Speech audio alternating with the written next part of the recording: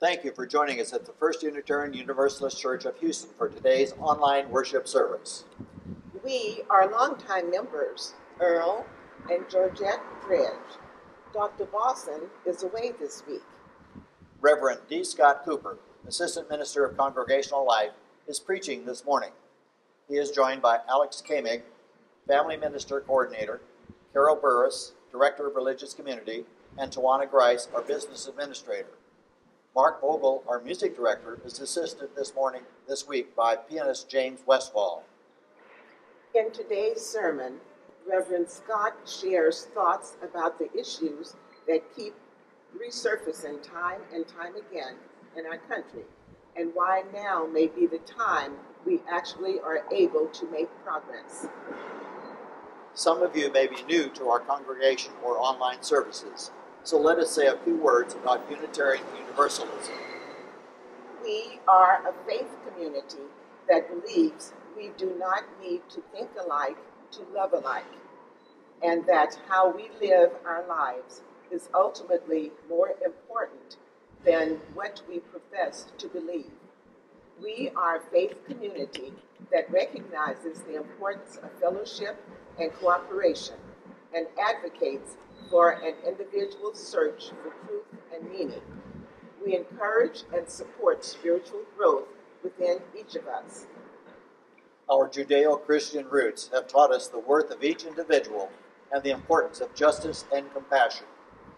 We respect other faith traditions because God is experienced in many ways. We appreciate the diversity of peoples because love is experienced in many ways. We honor the environment and all her creatures because our existence and experiences are inescapably interconnected and interwoven. We are a faith community that welcomes you to our worship service this morning. We hope that you find this time together a source of comfort and clarity. Thank you for joining us. We now invite you to hear our call to worship.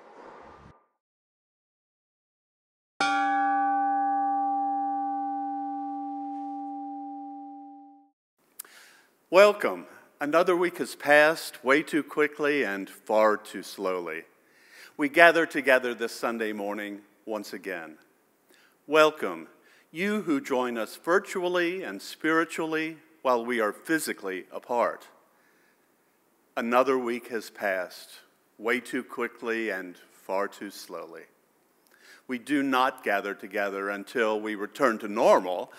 We gather together instead, having worked this week in anticipation of the time we can congregate in a better, more just, healthier world.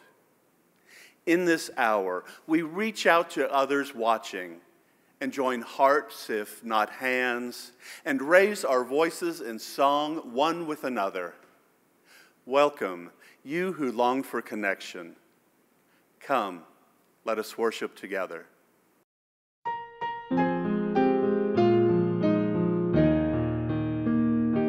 Celebremos compartiendo nuestras vidas, encendiendo esta luz.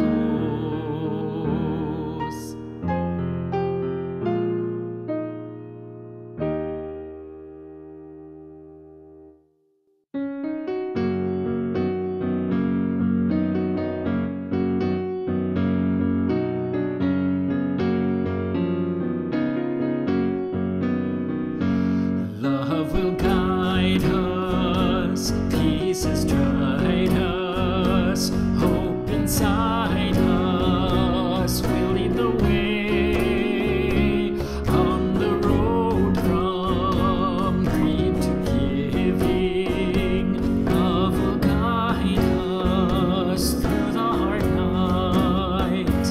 If you cannot sing like angels, if you cannot speak before thousands, you can give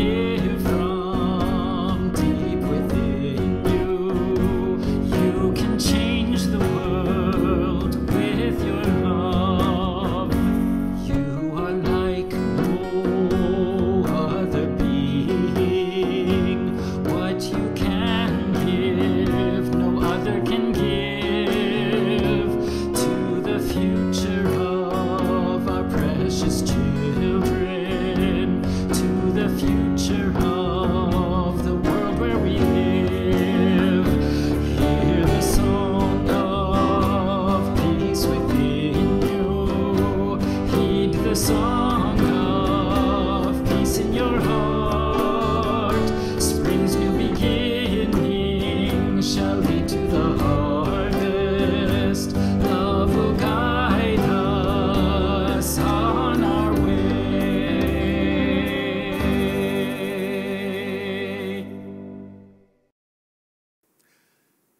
Please join with me in the spirit that some call meditation and others name prayer. Make yourself comfortable. Relax. Take one deep breath and then another. Open your mind. Open your heart. Spirit of life and love, God of many names and mystery beyond all our naming. Today, we name you the God of persistence, lending us strength as the hot summer days of masks and isolation continue relentlessly. Today, we name you the God of healing, the God who comforts the grieving, and the God who bestows patience when needed and impassions us with impatience when required. We ask for persistence. We ask for wisdom. We name you as the God who comforts and strengthens the families of all those hurt and killed by violence, and all those who have fallen ill or have died because of the pandemic. We pray for wisdom for our leaders and pray they come to realize that their decisions are not primarily political or economic, but ethical and medical. Literally, our lives and the lives of our friends and family are affected by what direction they choose to take us. We pray in the names of all those known and unknown, present and absent, remembered and forgotten. We pray in the names of all helpers of humankind. May the congregation, absent in body, though present in spirit, say amen. We pause now together to lift up that which sits heavy and light on our hearts. We lift up Tara, the daughter of the Venerusos, as she will undergo surgery on Friday, as well as Tara's daughter, Arya Rose, who is, of course, worried about her mom. I invite you now to say the name or bring to mind those you wish to be held by the loving embrace of this religious community. They are part of the great cloud of witness and memory, and we will, even if we do not know their names, hold them in our hearts.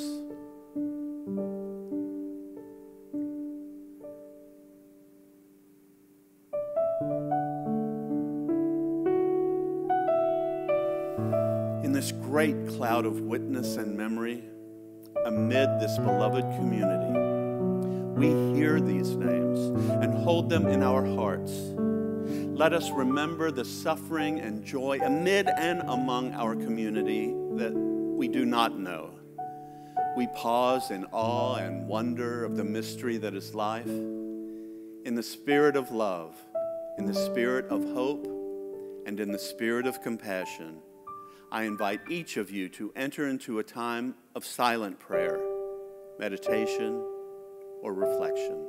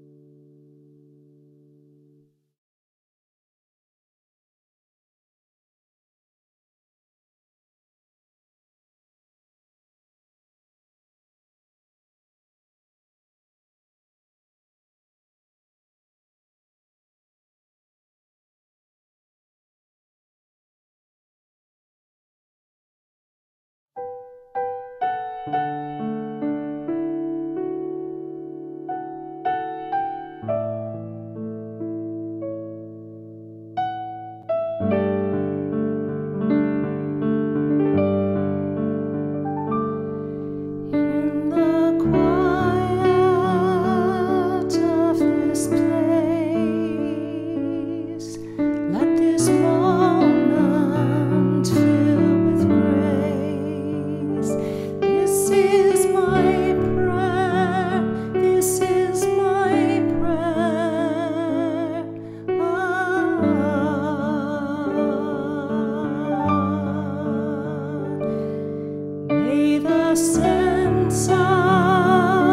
mystery, guide us through our journey. This is my prayer, this is my prayer.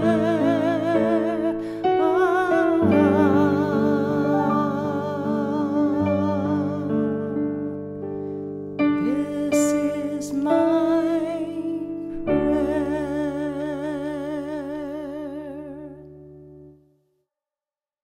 Our shared offering this morning will again go to sustain local organizations that are working to address police brutality and build power in Houston's Black community. The shared offering will be split between the Texas Organizing Project, an organization that has been coordinating bail funds for Texas protesters, the Shape Center, one of Houston's longest-standing community centers, and Seha Youth and Fitness Center, which provides health and fitness programs. This is a crucial time for movements for justice. This is the fourth and final week of our shared offering for this group of organizations, so we ask that you consider making a generous donation. An offering will now be gratefully received. This reading this morning comes from Sources of Our Faith, Inspirational Readings, in a chapter called The Second Source by Kathleen Rowlands. In a religion of deeds, not creeds, we look to the example of our spiritual ancestors and the prophets of our time for the strength and the wisdom to do the right thing. Most religious traditions have their founders, their prophets, and their sages, and Unitarian Universalism is no different. We revere people like Francis David, the first clergy person in the Reformation to proclaim religious tolerance. He said, "We need not think alike to love alike." We hold up Theodore Parker, the radical abolitionist minister, Susan B. Anthony, who fought for women's suffrage, Ralph Waldo Emerson, a leader of the Transcendentalist movement, Norbert Fabian Chapek, who defied the Nazis, James Reeb, martyred in Selma, Alabama, in the cause for civil rights, and many more. Yet we do not lift up our own luminaries above all others, saying that only with them will truth be found. We are led to deeper wisdom and action by many outside our own faith story who have spoken to the human condition and to the ethical demand to leave the world better than we found it. Those who we call prophets include courageous leaders of direct social action, but also those who call for an inner revolution that must precede any transformation in the wider world. Many theologians have reflected on the inseparability of justice, compassion, and love in our engagement with the world. Justice without compassion can lead to legalism and brutality. Loving without a commitment to justice can be mere sentimentality. The powers and structures of evil surround us. Many religious doctrines try to define and explain them, but we have turned away from theological disputes about evil, focusing instead on faithful encouragement to stand up and confront it. Prophets by Clinton Lee Scott. Always, it is easier to pay homage to prophets than to heed the direction of their vision. It is easier blindly to venerate the saints than to learn the human quality of their sainthood. It is easier to glorify the heroes of the race than to give weight to their examples. To worship the wise is much easier than to profit by their wisdom. Great leaders are honored, not by adulation, but by sharing their insights and values. Grandchildren of those who stoned the prophet sometimes gather up the stones to build the prophet's monument. Always, it is easier to pay homage to prophets than to heed the direction of their vision.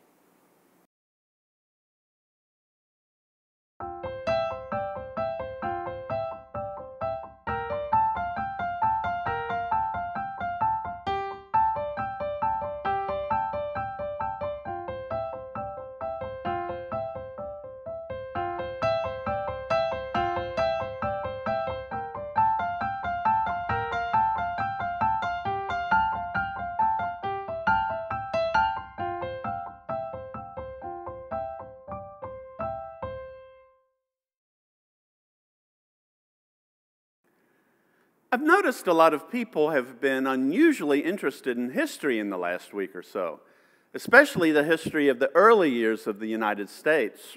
Who knew? Apparently, it was prompted by the streaming of the Tony and Pulitzer Prize award-winning Broadway musical, Hamilton.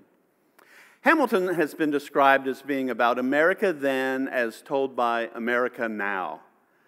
I've been talking to people who have loved learning about the Founding Fathers, their personal lives, and how, despite the passage of nearly 250 years, the more things change, the more they stay the same.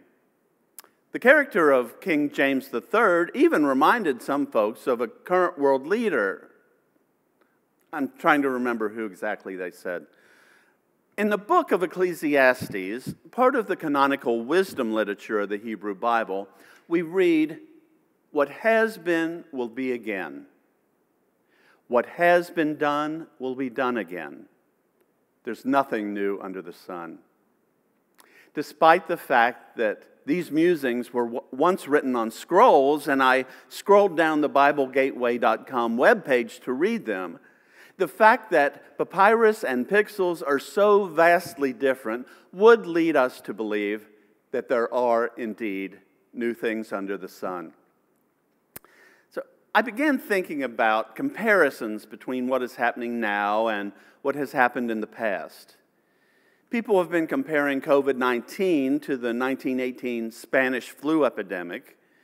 We recently saw a decline in the GDP and rise in unemployment that reminds some of the Great Depression, followed by Saharan dust imitating the Dust Bowl. Protests about the Confederate flag and statues harken back to the war between the states and Jim Crow. And then the world is seeing protests that are compared to those during the civil rights movement of the 1960s. All this reminded me about a metaphor for how time passes that I preached about a couple of years ago. Things are so unusual and difficult right now, I began wondering how my thoughts about different metaphors for time would hold up using this new information. So let me explain. My first semester of seminary, I took a Hebrew Bible class. I had trouble keeping straight the chronological order of events we discussed. It didn't help that I always had to stop and remember that the bigger number years happened prior to the lower number years. 1900 BCE happened before 1700 BCE. I'm very visual and asked the professor for a timeline. Well, he was hesitant to do so. He explained that ancient civilization's metaphor of time was more cyclical, not linear as ours is. Ancient peoples were astonishingly observant and precise at recording the cycles of the seasons and the stars and planets. I imagine it's because they weren't looking down at their smartphones. Things that happened this time last month or this time last year in the sky or with the weather could often be observed happening again. So he explained, looking at a cyclical metaphor with a linear mindset makes it easy to misinterpret the writings and intentions. For instance, mistakenly extrapolating from the writings that the earth is 6,000 years old. But the Hebrew people didn't think of time as strictly a cycle. They did have the book of Genesis describing a beginning. And later, Christians added to these creation myths a second coming of Jesus to mark the end of time here on earth. Hence the linear concept, a linear metaphor of time that we're more used to these days. Now, mathematicians among you will know that while 2 points determine a line, there are lots more points along that line. And many people have believed that later points on the timeline would be more just and more righteous than the original point. That while the arc of the moral universe is long, it does indeed bend toward justice. Well, religious liberals more than 100 years ago believed that humanity was going to just keep on getting better and better, more moral, more generous, more just. But then the world wars were undeniable evidence that people could be as cruel, hateful, and yes, evil as ever. We hadn't progressed as far as we'd imagined or hoped. By the end of the wars, only the most optimistic and prophetic seemed to believe that the timeline and moral arc were indeed bending toward justice. Perhaps if we could go back in time and prevent those wars. I remember when I was a kid, a TV show called The Time Tunnel. Now, I don't remember all that much about it, except it came on after either Batman or the Green Hornet, and of course, people were able to go back in time. So, what would you do if you could go back in time? Would you invest in Apple and Microsoft as they were just getting started, or perhaps maybe tell Lincoln to avoid live theater? In the past several years, and especially the past few months, I've seen various iterations of the claim on social media. If you've ever wondered what you'd have done in 1930s Germany or during the Civil Rights Movement, you're doing it.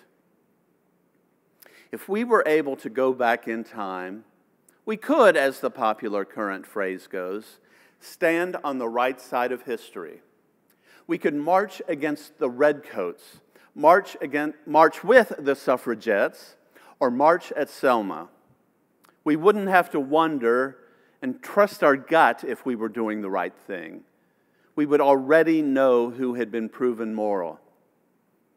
As we learned in the first reading, in a religion of deeds, not creeds, we look up to the example of our spiritual ancestors and the prophets of our time for the strength and wisdom to do the right thing. But sometimes we assume more people were on the right side of history than actually were. Always, it's easier to pay homage to prophets than to heed the direction of their vision. Those prophets weren't able to go back in time down the time tunnel, knowing how things would turn out. They stepped out knowing in their gut what was right, despite the consequences. Grandchildren of those who stoned the prophets sometimes gather up the stones to build the prophet's monument. In 1968, the focus of Dr. Martin Luther King Jr. was on poverty, which led to organizing the Poor People's Campaign. Dr. William Barber has taken up that cause again today, but many are shocked to learn that during the 1960s civil rights struggles, only 13% of even black churches supported Dr. King. Many churches feared or were otherwise intimidated from showing support of his movement. So, as I continued to think about this whole circular, linear time tunnel thing for a while, an idea occurred to me. It seemed logical to use a metaphor that acknowledges that we seem to repeat patterns in history, but that things aren't entirely circular. While we do repeat patterns and find ourselves responding to the same problems, they're not the exact same experiences. It's not Groundhog Day. COVID-19 isn't exactly the Spanish flu. Saharan dust sweeping across the Gulf isn't the Dust Bowl. And today's protests aren't identical to the civil rights movement. But of course, similarities exist. Well, let me give you an example. Peasants in biblical times found themselves combating something referred to as debt bondage. Paying less than a living wage is not a new innovation. Their frequent pressing need for credit made them constantly dependent on creditors.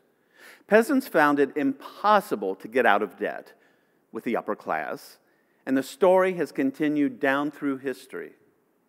In the early part of this country's history, employees, little more than slaves to mining and railroad companies, were in perpetual debt to the company store who charged the laborers far more than they made. Now today, payday loan stores are prevalent in strip malls and low-income neighborhoods and charge exorbitant interest to those who can least afford it. Those who may work hard but not receive a living wage. Powerful people still take advantage of the oppressed. But as well as similar things repeating, we are, in some sense, traveling from one end of a timeline to the other. And I do believe that as slow as it may seem, we are getting better. That arc is bending toward justice. We are moving upward as well as forward. Now, I put all this together and came up with a new metaphor. It's a slinky. It does have a beginning and an ending, but things keep revolving back around to a similar place. And if we stretch this out, imagine how long this could be. The arc is long, and it is bending toward justice. Sometimes the levels seem close together and we're not making a lot of progress, but sometimes they're farther apart and we seem to really be making headway. But the really cool thing is, as we swing back around to similar experiences, we can look down at the previous levels and learn from earlier examples. That's why it's a spiral and not a circle. We can heed the words from prophets down through history. Here we are rounding the bend, looking upon prophets and founders and sages of yesteryear, to gather wisdom and strength. As Kathleen Rollins told us in the first reading, those whom we call prophets include courageous leaders of direct social action, but also those who call for an inner revolution that must precede any transformation in the wider world. Many theologians have reflected on the inseparability of justice, compassion, and love in our engagement with the world. Justice without compassion can lead to legalism and brutality. Loving without a commitment to justice can become mere sentimentality. But a new realization hit me since I first wrote about the slinky metaphor. It occurred to me there might be a reason our timeline keeps being drawn into a spiral instead of being one long straight arc. Why do some issues persist in reoccurring on our timeline or time spiral? Why do these issues refuse to dissipate into history like so many other problems down through time? Colin's sermon last week led me to realize there was something about the spiral metaphor that I hadn't taken into account. I hope you watched the sermon. It includes commentary on and performances of several hymns and anthems, including John Brown's Body and the Battle Hymn of the Republic. Dr. Bosson told us, history has shown again and again that there will be but endless conflict until all the contradictions of these songs are alleviated. If we want to live in a truly democratic society where political differences are resolved through the liberal value of dialogue, then these conflicts will have to be overcome.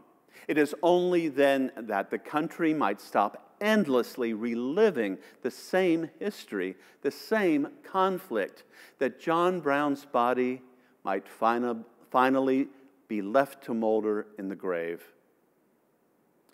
We are drawn back into that spiral when we don't effectively deal with issues that must be resolved so we can move forward.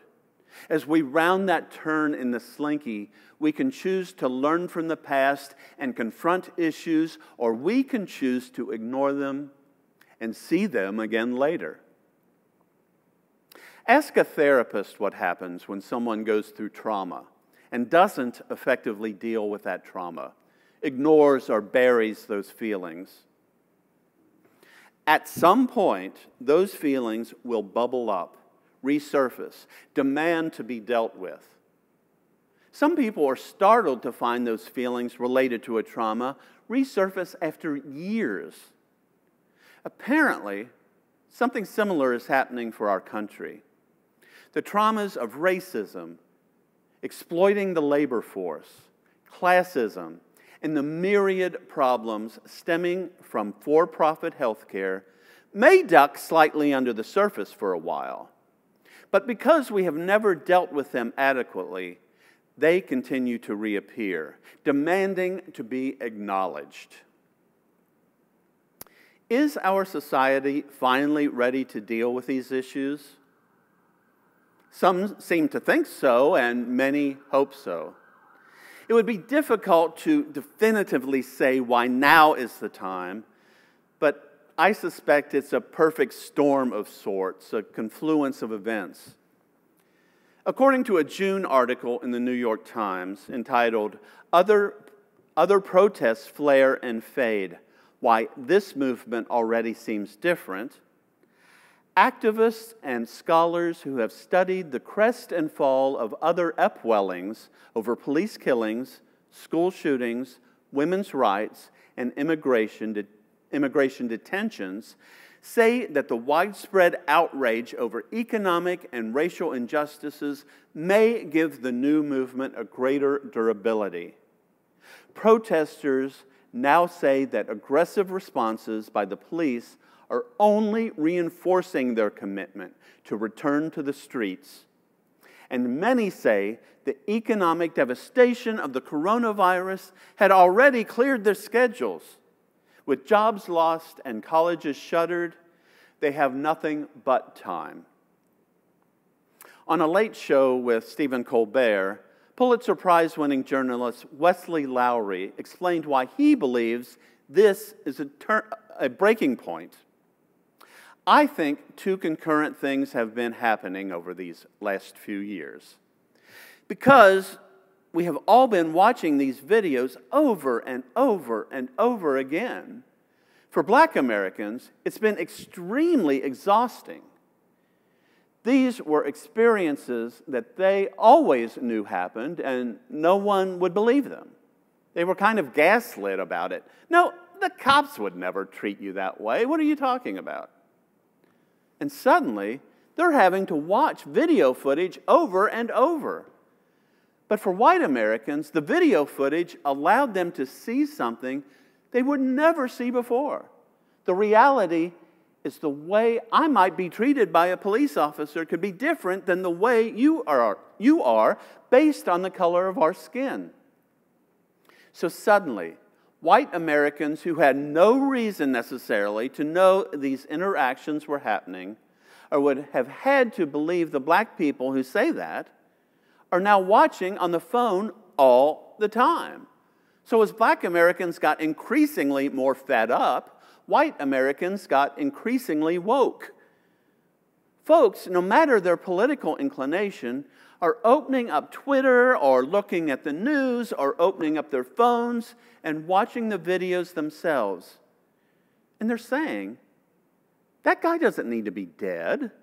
Why did they kill that person? And so suddenly, it forced people to see something they might never see otherwise. End quote. So, it's a perfect storm and a perfect time for real change. A change that combines justice, compassion, and love in our engagement in the world. But what else makes today different? The most important element. This is the first time in history you are here with your level of life experience, caring, and wisdom.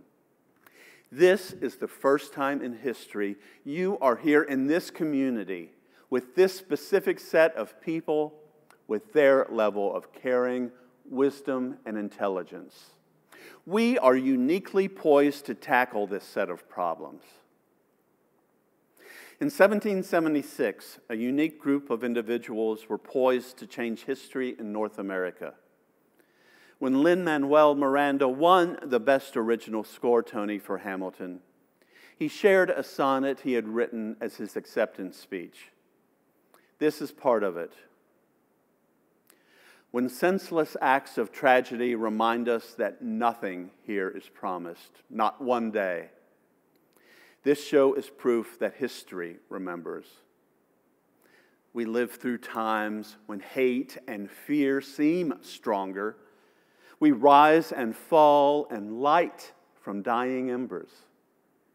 Remembrances that hope and love live longer. And love is love. Is love, is love, is love, is love, is love, cannot be killed or swept aside. Now is the time for us to engage love and justice and love and compassion and love and love, and to be the ones that people in the future will look back upon as the prophets who did the right thing, stood on the right side of history, and left the world far better than we found it. Amen.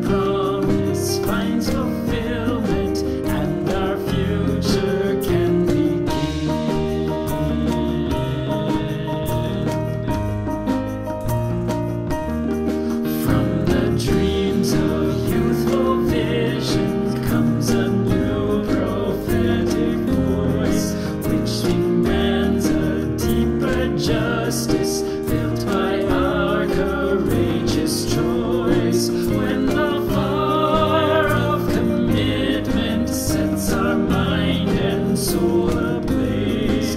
When our hunger and our passion need to call us on our way. When we live with deep assurance of the flame that burns within, then our promise finds fulfillment and our future can begin.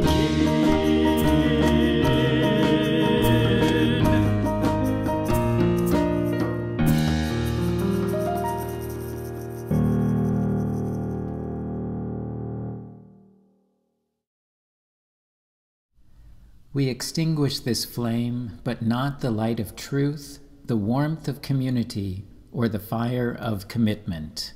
These we carry in our hearts until we are together again. It is the time to embrace our roles as the modern prophets who stood on the right side of history and left the world better than we found it. Until we are together again, go in joy, go in peace, and engage love and justice, and love and compassion, and love and love and love and love. May you go forth in peace.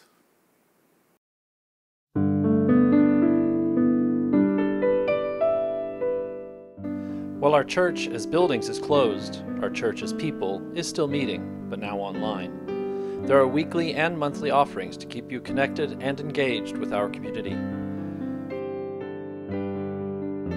Please join Carol Burris this morning for reflection and sharing via Zoom at 11:30.